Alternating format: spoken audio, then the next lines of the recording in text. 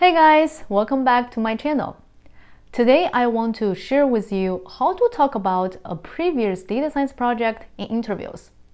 Basically, the interviewer asks you to describe an interesting or impactful project you have done in the past. If you have done some data science interviews, you may notice that this kind of question is so common. Almost every company asks you about it. And it can happen in the entire data science interview process, from the technical phone screen to the on-site interview. This is a type of question that does not seem to be hard to answer. Many people consider it as non-technical and they don't even prepare for it. But not that many people can provide good answers to this kind of question.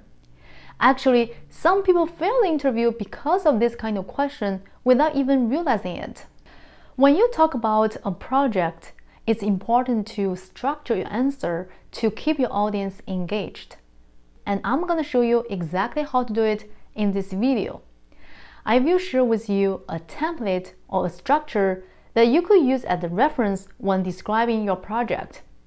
I will also explain to you why it's not a good idea to use the S.t.a.r method to describe a project.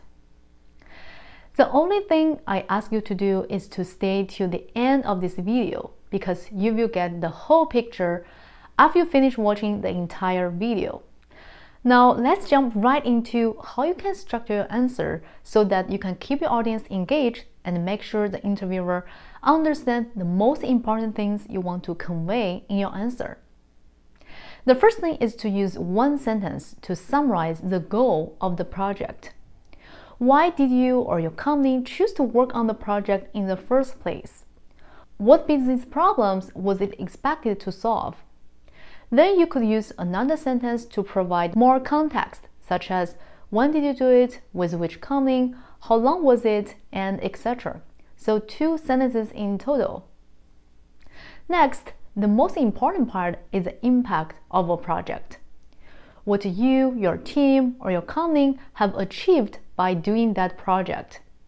It's crucial to tell the numbers. Let me give you an example. The most interesting data science project I have done last year was a project that aimed at improving the customer retention by delivering a new feature on our app. The new feature was to predict the estimated time of arrival for shipments. It was a 6-month project and we were able to improve customer retention by 50%.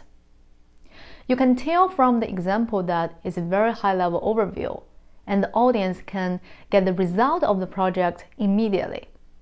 That's how you can trigger their interest and keep them listening to you. Once you finish the overview of the project, you want to ask the interviewer, do you want me to provide more context or dive into the details of the project? And let him or her choose which direction to go so that you can make it like a conversation rather than a report. If the interviewer asks for more context, you can tell more background information but keep it short because context is just context. It's not the juicy part of the project. If the interviewer wants you to continue describing the project, then my recommendation is to talk about 2 to 3 challenges of that project. It does not have to be all technical challenges. It's better to be a mix of technical and non-technical challenges. Technical challenges are self-explanatory, basically all practical problems related to data science. Non-technical challenges include a wide range of problems. It can be project management, coordination with other teams, or leadership. I'm going to give you some pointers for you to think through the challenges you have been facing. For technical ones, was there a problem when defining success metrics? Was it difficult to obtain the data? Was the size of the data large? If so, how did you deal with big data set? Did the data have high quality? How did you process and clean the data? Also, was there any challenge in model training and deployment? For non-technical challenges, if a project involving multiple teams, did you get any objection from other teams? How did you get other people to buy into your idea? Was there any risk in delivering the project on time? What have you done to unblock yourself your team, or other teams. You may wonder, why talking about challenges? Why not just describe a project like how it was done? I have two reasons.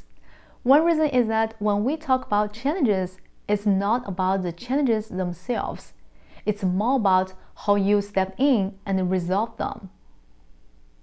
When you're asked to talk about a previous project, remember that the only thing in the interviewer's mind is, should my company hire this candidate?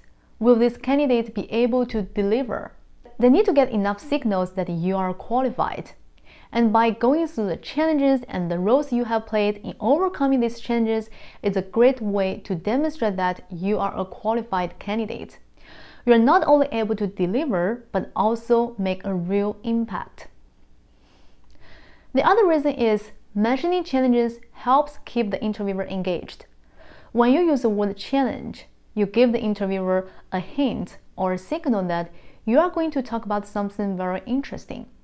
It can keep your audience listening to you.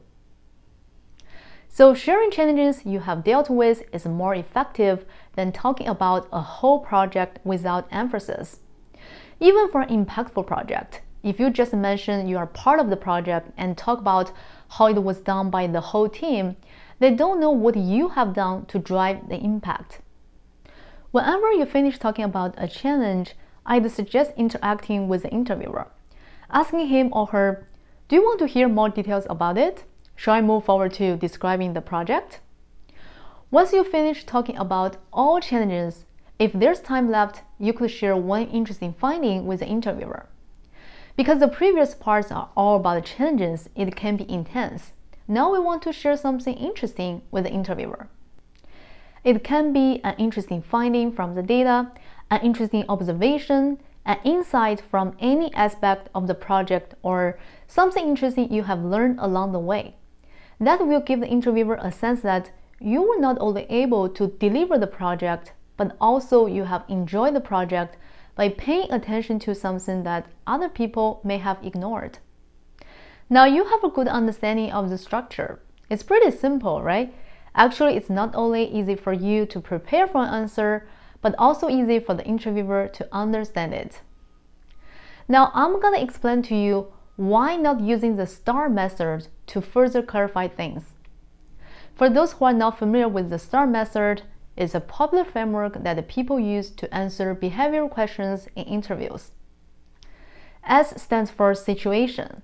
Start with setting the scene and providing the necessary details of your story. T for task. It means to continue with describing what your task or responsibility was in that situation. A for action. To explain what action items you took to address that situation. R for result. Share what outcomes your actions achieved.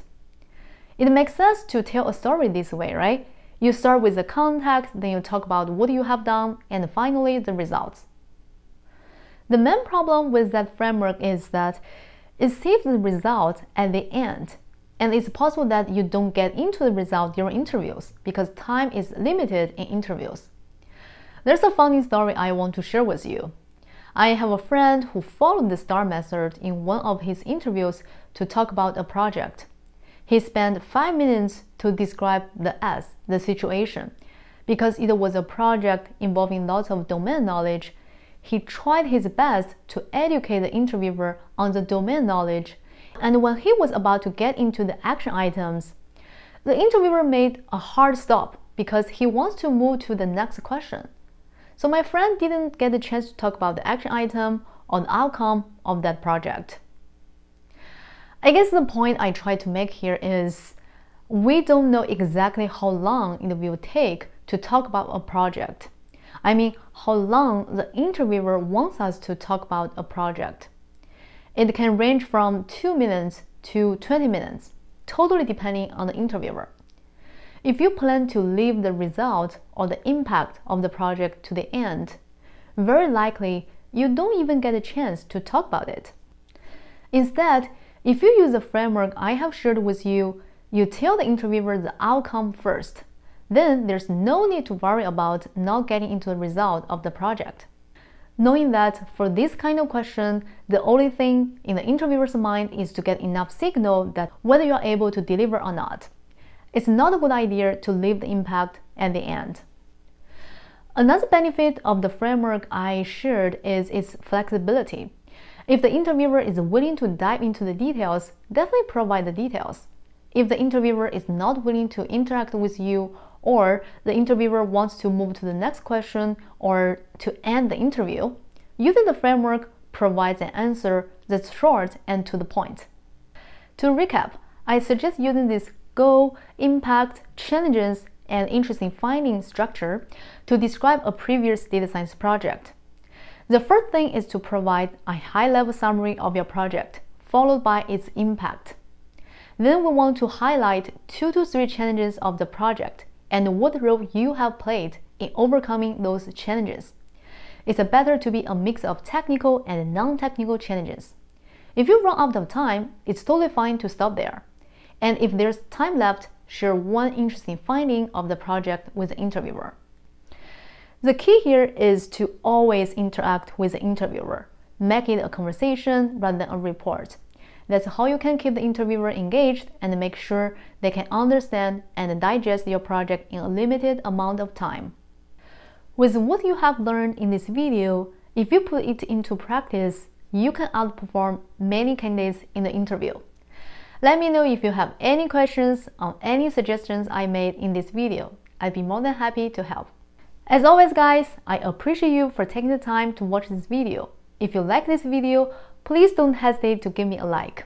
It will motivate me to make more videos like this. I will see you in the next video.